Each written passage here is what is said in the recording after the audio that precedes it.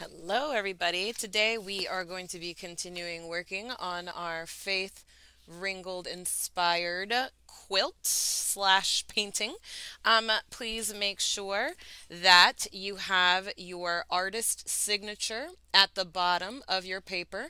It should be in your best handwriting, your name and the year 2020. This is your artist signature. And also on the back of my paper, I have my name. All right, I just have my name right here on the back. So you should have your name on the back, and on the front, you should have your artist signature, your name and the year 2020. Please make sure that you have those things on your paper. Um, what we're going to be doing today is we're going to be adding the little person on our paper. So the person should be yourself. You should be adding yourself to your paper. The materials that you're going to need today are a pair of scissors. You're going to need a glue stick. You're going to need a pencil. And if you have a bottle of glue, we might have time today to use our bottle of glue, and we might not. But if you have one, please get it out. And if you don't have one, it would be very helpful if you asked your parents to buy you a bottle of glue for art class. Because there's going to be different projects that we use, bottles of glue with. So it's super helpful if you have a bottle of glue just to have for art class. All right, so let's go ahead and make sure we have scissors, glue stick, pencil, and a bottle of glue. If you don't have a bottle of glue, no worries. I have one for you to use later on.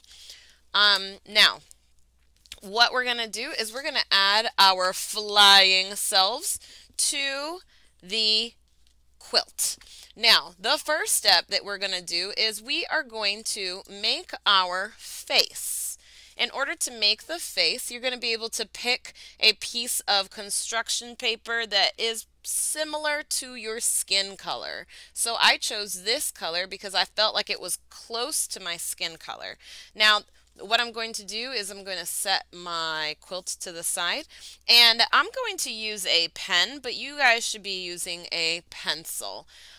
Now, what you're going to do is on your square, you want to make a circle that goes on the whole entire piece of, on the whole entire square. All right, so let's say you make a circle and it's like this. This circle is not taking up the entire square, friends. So if you make your circle like this, please go ahead and make a circle that is bigger, that goes all the way to the edges of your paper. You don't have to erase that circle that's in the middle. Don't worry about doing that. Please try to make your circle really big, going all the way to the edges. And then I want you to write your name on it. Once you get done doing that, you're going to go ahead and cut it out. Please take your time cutting your circle out. And then this will be for your face. Now, the next thing that we're going to do is we're going to need to make an outfit for your person. So you guys are going to get to pick your construction paper color, whatever color you'd like. And what I would suggest that you do is I would suggest if you want to make a dress, you're going to measure about 2 of your faces. So what I'm doing is I'm putting my circle, because this is going to be my face, I'm putting it in the corner of my paper, and I'm going to put a little mark right up at the top and a little mark right at the bottom. All right, and I'm going to move my circle down right below my mark, and then I'm going to add another mark right here. All right, if you want to make a dress, I would suggest that you make it about this long. If you want to make a shirt, you would do that very similarly, but just slightly different. So first I'll show you how to make a dress. It is, again, I've measured with my face and I've measured 2 circles. So what I'm going to do is my dress is just going to be a triangle shape. So I'm just going to, and I made this part like that so that I have space maybe to kind of do like a neck. And I'm just going to, oops, I'm just going to make my dress, all right? And then when you make something, you always want to write your name on it, just in case the pieces drop on the floor or get, misplaced, or if we don't get a chance to finish.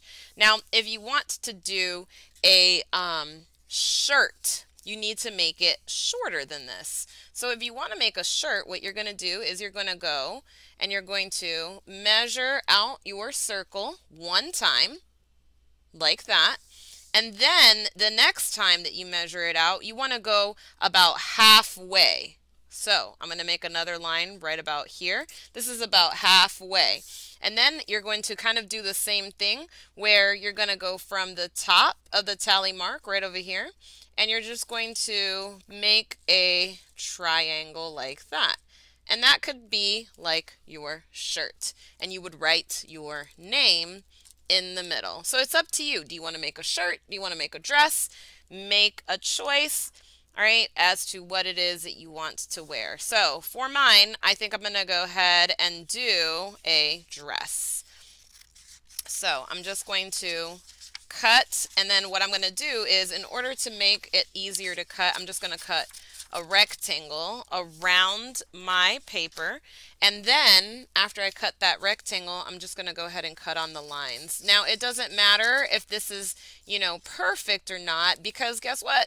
This is the back, so it's perfectly fine if you have, other like little lines. You see this little tally mark right there, this little mark, it's fine. All right, and then we're just going to set that to the side. And then the next thing I'm going to do is I'm going to just use a little scrap of paper that I had from earlier. I'm going to use a little scrap, and I'm going to make a neck out of it. So to make my neck, I'm just going to make a small little rectangle. And right now I'm just going to kind of on my desk start putting together my person who is flying. It's me flying. And then I'm going to use my skin color again to make arms and legs. So in order to make my arms and my legs, I'm just going to draw a line right there. And then I'm going to make another line. And your fingers should be able to fit right in the middle of it. You don't want to make your arms and legs super skinny. Gonna do that again, make another line, and then make another one. All right, so I can fit my finger inside each one of these. And then I'm going to write my name. Well, actually, you know what? I'll write my name. I'm going to write my name right here. And I'm going to write my name on both sides of my line. And the reason why I'm doing that is because I plan on cutting my papers in half. And you're going to see what I'm talking about in just a second. So what I'm going to do is I'm going to start cutting.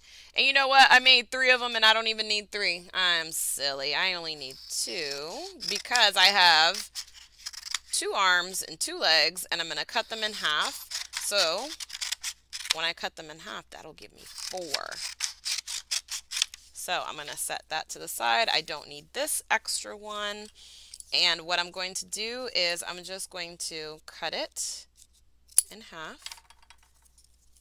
And here is a pair of legs. And then I'm going to cut it in half again. And then I've got my arms. And if after you cut it, you decide that you want to maybe do some changes, you always can. It's always better to make your objects slightly bigger. And I say that because you can always trim them up later. So what I'm going to do is I am going to just trim up my arm a little bit because I think I want it to be a little smaller than the legs. And so there I have one, and I'm going to trim up this one. I have two arms like that. And then I actually decided to make a different neck. There we go. All right, so far I've got that. And you know what? Maybe I'll trim up the legs just a little bit too. It's completely up to you, friends, how you want, what size you want your arms and legs and your dress to be. I'm just going to make them a little bit skinnier. There we go. All right. There. I like that. Now, after you get done with that, your next step is going to be to create some hair. In order to do it, you're going to pick a color that matches your hair pretty good. Now, my hair is actually two different colors. So the colors that I'm going to be choosing for my hair are this like dark brown and a light brown. And, you know, for me, I can just rip some little pieces of paper, and I can create my hair by just ripping the little pieces of paper like that.